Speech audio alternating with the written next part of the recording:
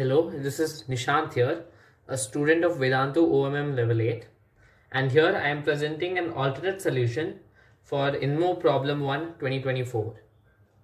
So let us assume that angle CAB, which is equal to angle CBA, is equal to theta as shown in the figure, and let the midpoint of FC be O1 and the circumcenter of triangle EGB be O2. We'll now join BE, O1E and O2E, and we'll let the length of line segment CE be A. So we can clearly see that by angle chasing, angle FGA is equal to theta by parallelity. Similarly, angle AFG is equal to 180 degrees minus theta, and angle EGB is equal to 180 minus 2 theta and 180 minus theta. So then we have to prove that O1F is equal to O1E, but as O1 is the midpoint of the hypotenuse FC, hence O1 is the circumcenter of triangle ECF, and O1E is equal to O1F. Then angle O1EB is equal to angle O1EF minus angle FEB. Clearly, angle O1EB is equal to angle O1EF minus angle FEB, and angle which is then equal to angle O1EF minus angle CBE, as by parallelity angle FEB is equal to angle CBE. Calculating, we find that angle O1EB is equal to 90 degrees minus theta. Then we claim that O1, O2E are collinear, as O2 is the circumcenter of triangle EGB.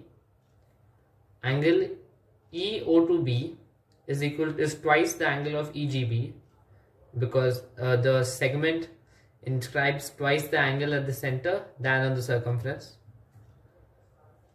So 180 degrees minus 360 minus 2 theta becomes the reflex angle, and angle EO2B will become 2 theta. Yes, 2 theta.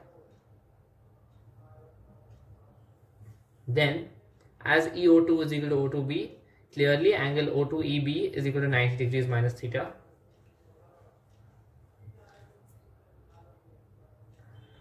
But so 90 degrees minus theta, but angle O1EB is equal to 90 degrees minus theta as well.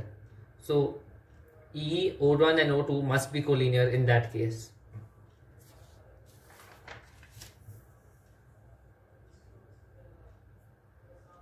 Then we claim that EO1 is equal to A upon 2 sine 2 theta. Now again referring to the diagram, EO1 is the circumradius, and we know that by sine rule EC upon sine angle EFC is equal to twice of the circumradius, so that's twice EO1. Hence A upon sine 180 degrees minus 2 theta, which is equal to A upon sine 2 theta, is equal to 2 twice of EO1. Hence EO1 is equal to A upon twice of sine 2 theta, as we have written here.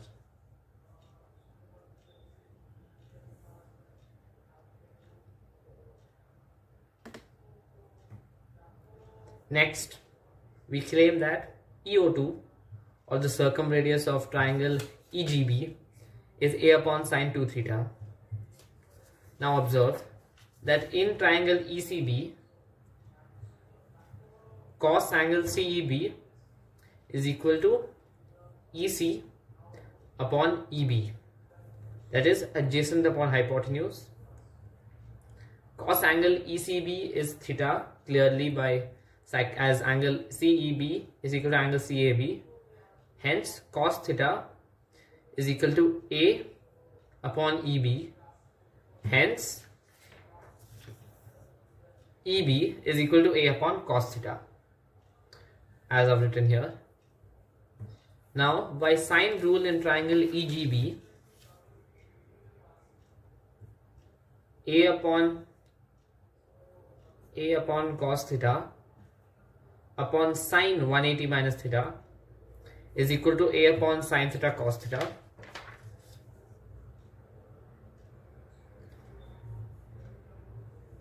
A upon sine theta cos theta, but the 2r, that's equal to 2r.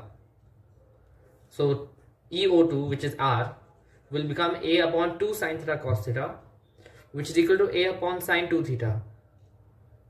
Now, the last claim that we make and the final one is that O1 O2 is equal to EO1, which is equal to A upon 2 sine 2 theta. Now, EO2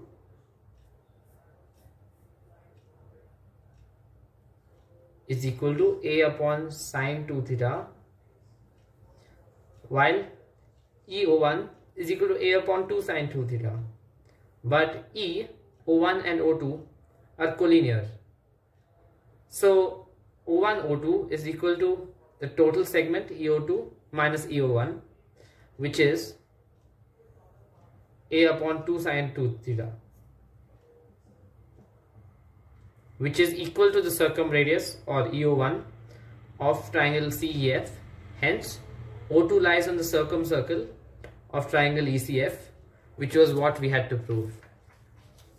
I've written it here as well.